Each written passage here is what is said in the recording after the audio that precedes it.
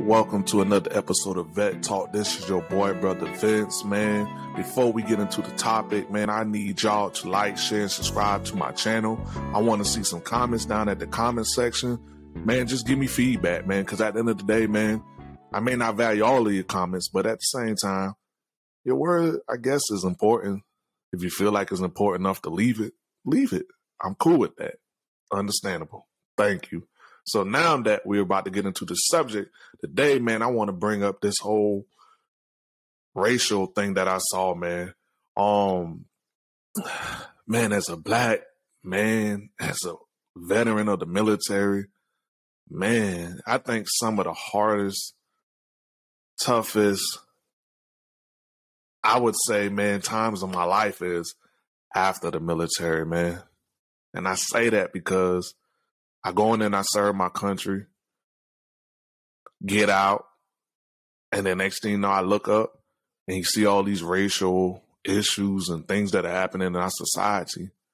Some may be true, a lot of them are lies. Whatever the case may be, man, it's just crazy, man. It's just a crazy time that we living in. And I want to put a PSA out there. White people, you don't owe me anything. If anything, I thank a lot of y'all for what you do. There are some bad apples out there, which is in the black community. There are some people out there who do some extreme things, which is in the black community. So at the end of the day, man, I understand how the majority feels when it comes to that 1% of brothers and sisters who out there doing the foolishness, man. Sometimes it's just so hard to look past it because you like, man, come on. Like, what is going on? But the thing I'll tell you that helps me out with that is because I'm a Christian, I don't think that way when I see black people doing dumb stuff. I really don't. I really don't think that way when I see white folks doing dumb stuff, Asian or anybody else. Because at the end of the day, man, I'm a Christian. Now, when I see Christians do dumb stuff, yeah, sometimes it hurts. Sometimes it's like, man, come on, man. Like, you making believers look bad out there. But because I'm a Christian, man, I don't think color, even though I see it. Yeah, I see it. Because naturally, I was born a black man. And there's nothing in the world I would want to do to change that because this is the way God wanted me to be. But I don't feel like white folks are the reason why I didn't have certain advantages in my life. If anything, I want to tell a little story about how white people kind of, saved my life. When I was a young kid, man, I made a lot of tragic decisions in my life. Or bad decisions in my life, should I say.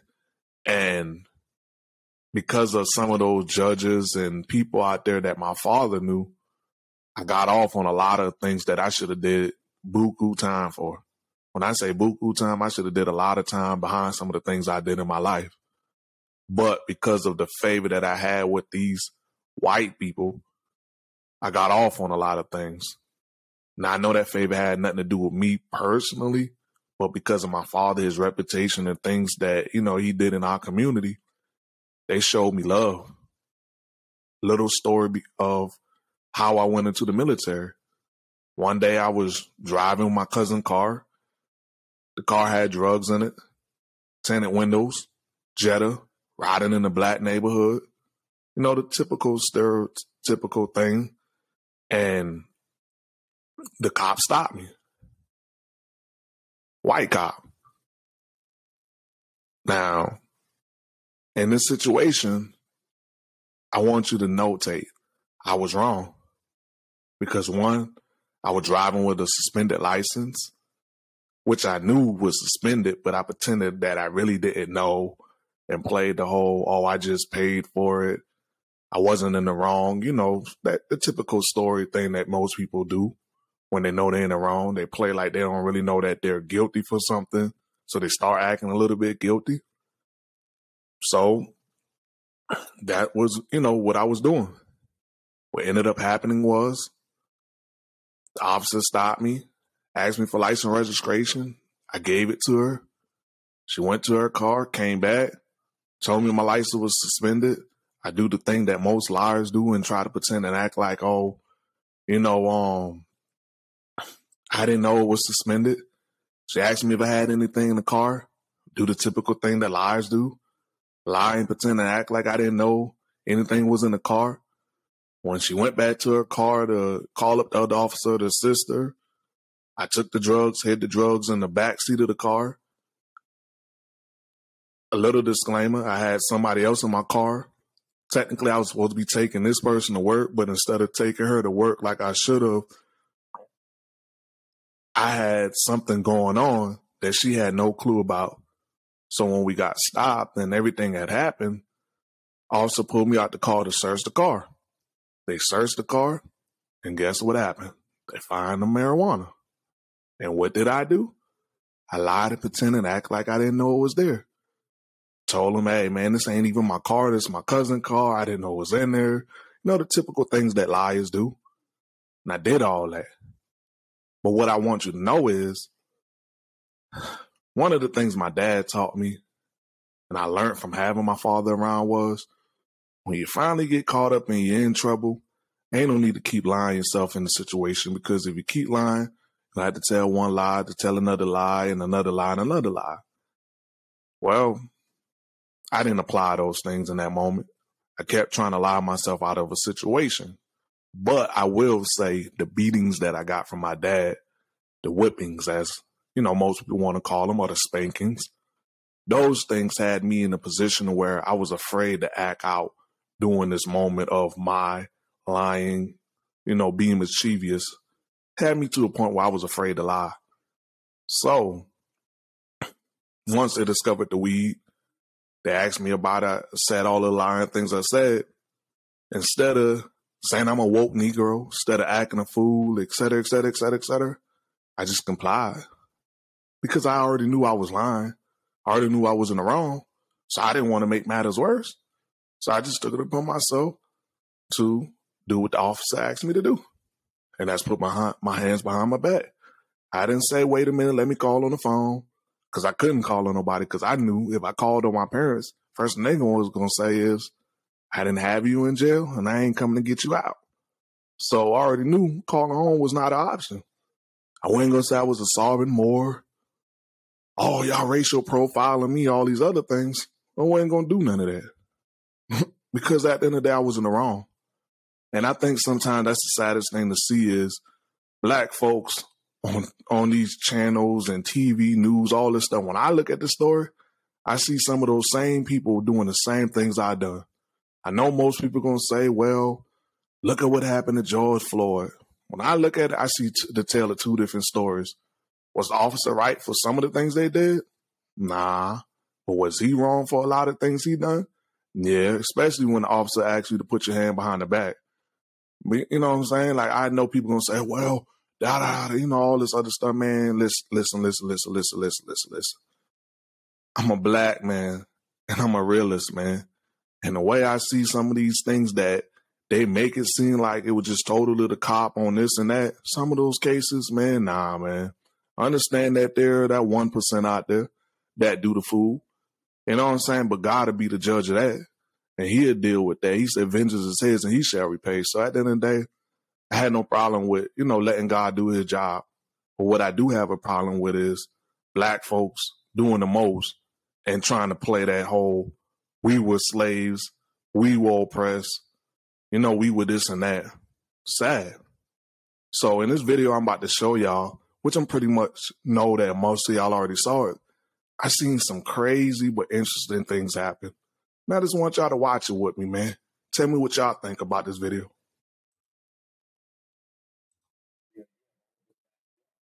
You know, you have all of this vast wealth. Those are legitimate concerns. Well, I think you're right about reparations in terms of if people want it, though, what they need to do is you always need to go back to the beginning of a supply chain. Where was the beginning of the supply chain? That was in Africa. And when across the entire world, when slavery was taking place, which was the first nation in the world that abolished slavery? The first nation in the world to abolish it. It was started by William Wilberforce, was the British. In Great Britain, they abolished slavery. 2,000 naval men died on the high seas trying to stop slavery. Why? Because the African kings were rounding up their own people. They had them on cages waiting in the beaches. No one was running into Africa to get them. And I think you're totally right. If reparations need to be paid, We need to go right back to the beginning of that supply chain and say who was rounding up their own people and having them handcuffed in cages. Absolutely. That's where they should start. And maybe, I don't know, the descendants of those families where they died in the high seas trying to stop the slavery, that those families should receive something too, I think, at the same time. It's an interesting discussion, Hillary. Thank you very much. I appreciate it. Wow. Some people. Wow. So all the facts is right there. There it is. We had a black man with a white lady, and he had the opportunity to go back and cross-examine what she was saying, but he couldn't because she spoke all facts, man. And that's what I'm saying, man. It's facts. There's a lot of facts out there that black people don't want to deal with, man. The fact of the matter is, man, if y'all feel like we owe reparation, not me, because I ain't a part of that. I don't feel like that, man, because first of all, in order for God to forgive me for my sins, I have to forgive. So if I'm asking and demanding white folks to pay me reparations for something that I was not even born into or I didn't experience myself, then I would be putting myself somewhere that I wasn't, which would make me a false witness representative because I wasn't there. I can only go by what I heard and what somebody told me, which if I took it to court would be inadmissible because the simple fact it's not factual because I didn't see it, I didn't experience it. You know, that type of thing. It's crazy, man. It's crazy black folks want to fight for these crazy things, man. And because of these type of situations and because of what he asks, because of all this stuff going on in our community, man, we are causing problems in the white community, man.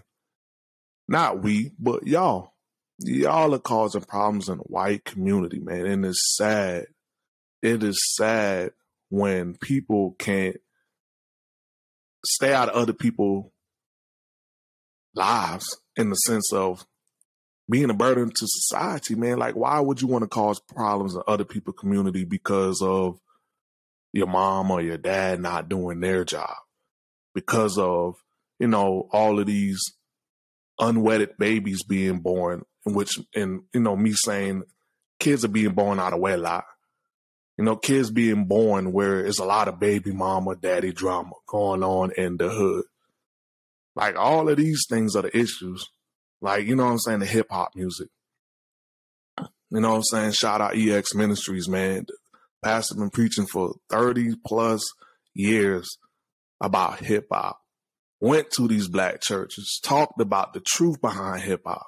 And black people still, in their ignorance, support a lifestyle in the community that teaches and indoctrinates our people as black people. Fill us with this nonsense. We are gods and all this dumb stuff. And then we're trying to figure out why we have the issues in our community that we have. When you go against the God of all gods, the God of the Bible, woe unto you. Woe unto you and the people that chose to do it with you. There's consequences that you have to face and suffer. That's why Africa is poor. Most people don't know why Africa's poor. They're like, well, the white man came and stole. The white man took everything from the African man. Nah, brother. When y'all chose to go after false gods, just like in the Bible, God had a contingency plan. Enslavement of the black people. So if you're mad at anybody, you might be mad at God because he has a lot to do with why people get enslaved. Anytime they walked in disobedience, he allowed people to capture them because he had a resolution for people who chose to go against him. But people don't want to talk about that. Why? Because they want it to be the white man. Instead of looking at the black man who made the decision to do what he do. You know what I'm saying? I want to share another story, man, so y'all can see what is going on, man. And I say it again, man. White people, you all right with me. Brown people, you all right with me. No matter who you are, you all right with me. Long as you doing what's right, you all right with me. You doing wrong, you're part of the foolishness, Yeah, you ain't all right with me.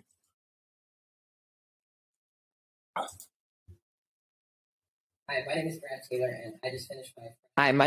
Taylor, and I just finished my freshman year at RHS.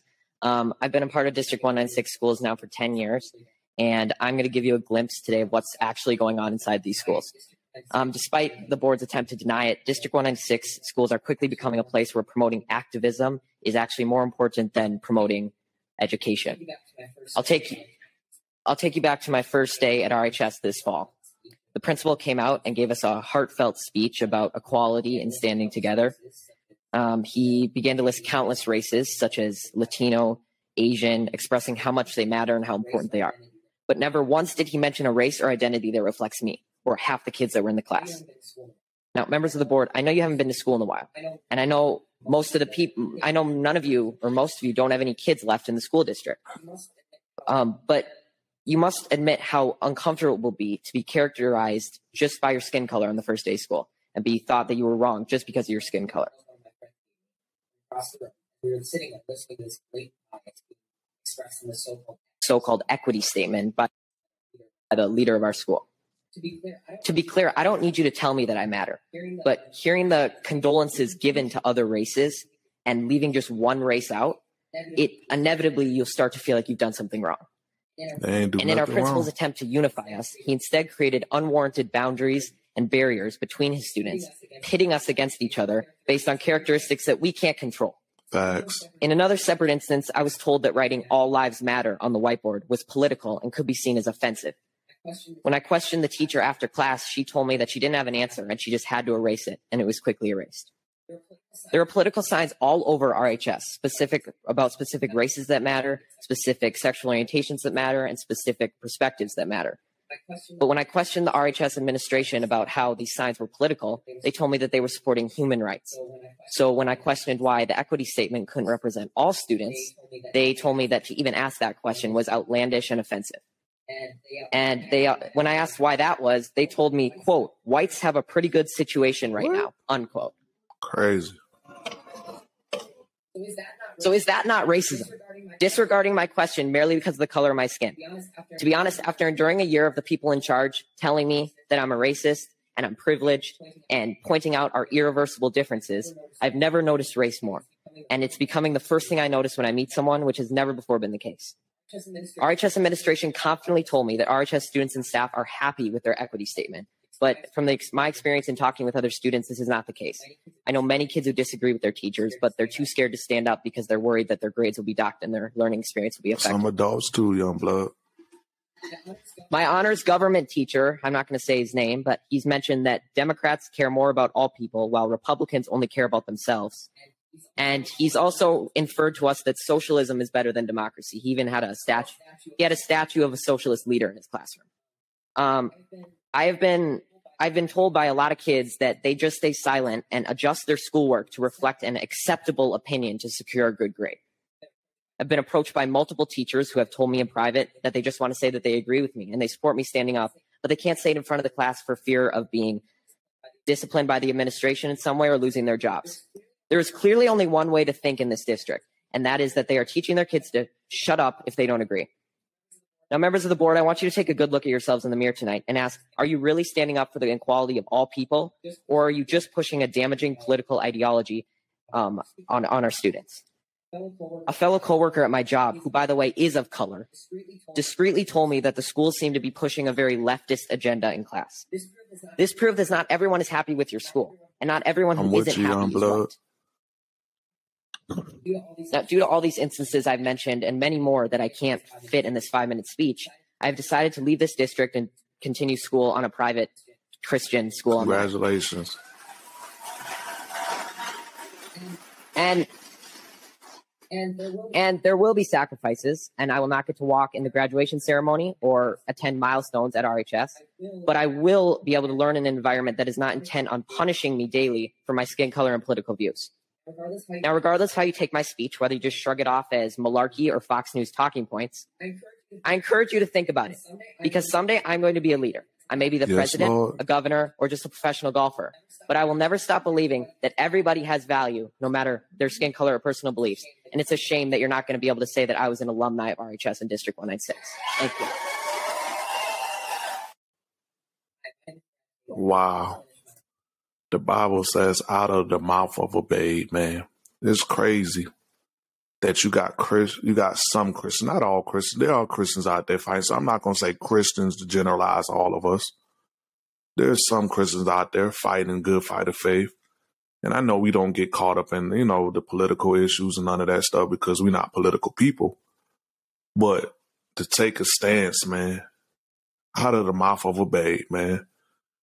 If you want to take a stance, man, with me, with Vet Talk, it's time for you parents at home, sitting down your children and talking to them about these things, man.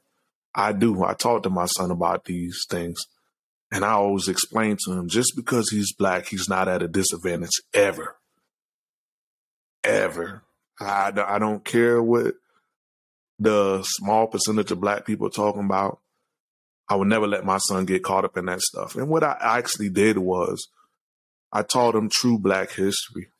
I taught him the facts that black folks weren't just taken into slavery by white folks by happen chance. Nah, that's just not, it didn't happen like that. But, he knows the truth. And I taught him that. Because, again, me growing up where I'm from in South Carolina, a lot of these truths, I'll be honest with you, I didn't grow up knowing it. I thought like the majority. Like, you know what I'm saying? And this is a moment of having mercy on all of you black folks out there who are saying all this corrupt stuff. Man, I pray that God would have mercy on you. Because I grew up like you, man. I grew up thinking some of the white man issues. I grew up feeling some of the ways that y'all felt. And a lot of it had nothing to do with, I would say, me just wanting to be like that. Nah, it was just the environment that I grew up around, especially being from South Carolina. Like, I'm from South Carolina. I'm from Pawleys Island, Georgetown. So when it comes to the black and white issues in the community that I grew up in, it was always us pointing the finger at the white man. But then at the same time, I had I can't even count how many friends I grew up with that were murderers, that were robbers, that, were doing a lot of crazy things. The scar got on my head that came from black on black crime, which is another story, because at the end of the day, my dad told me not to go to the skating ring in Georgetown. Everybody from Georgetown know what I'm talking about. You go out there, man, it's going to get rowdy. And you know what I'm saying? Somebody going to put them hands on you because, within the black community, things are broken down by communities. If you ain't from this community, you can't come to that community. So it was a lot of that stuff. I was from a set called PVP, Plantersville Posse. You know what I'm saying? And it was a gang, a neighborhood gang. You know what I'm saying? And at the end of the day, man, like if you went from where I'm from, you were from Oakland, Dunbar, Lanes Creek, and all these other places, then we were going to see about you, because that's just how it was. And it wasn't the fact that I was really wanting to be a part of that. It was just I was raised in a situation that I knew nothing about, but because my friends fought, I fought. And here it is, you know what I'm saying? I'm, trying to destroy people who look just like me, all because we ain't from the same community. We ain't from the same street. You know what I'm saying? We don't have the same last names. We don't have the same family values. You're lighter, I'm darker. All these other little issues that were going on during my time in the community that I'm from. You know what I'm saying? I went to an all-black school.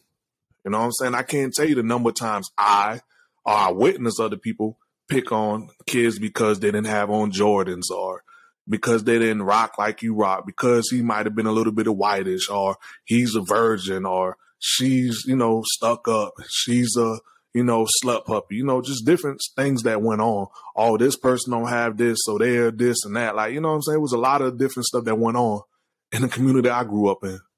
And that had nothing to do with the white man. The white man wasn't there. The only time he did come around was when we called him because there was too much violence going on that he had to come and mediate and take somebody to jail or break it up and help us as people who should have been able to reason with each other. A mediator had to come in and help us reason. So that's, my spill. That's my story. That's Vet Talk, man. And that's what Vet Talk is all about, man. I ain't trying to come up on here and front and act like, this and that. And like, nah, I got to be real about this stuff, man. Because we living in sad times, man. But the Bible said in the last days that people will be lovers of themselves. So that's the true reason why we see the things that we see. But what I do, and I do is I pray for people, man. And I pray that the rest of y'all, everybody who watch this, you pray for people, man. Pray for yourself. Pray that the Lord will keep your mind to help you stay, away from these distractions, to get caught up in these foolishness. Because, man, at the end of the day, man, we all got to answer for every word that we speak. That's biblical. Everything you speak and say, you have to answer for. The devil's not going to answer for you. He might have been influenced behind it. There may be spiritual elements that are happening behind it. But death and power lies in your tongue. So whatever you say, like they say in court, will be used and held against you when they read you Miranda rights. And when they read that stuff to you, it's the same thing in the court of heaven, man. You're going to be judged by what you say and what you do. So I pray that you do the right thing. Vet Talk out. I'm so glad I got him. I'm so glad I got him.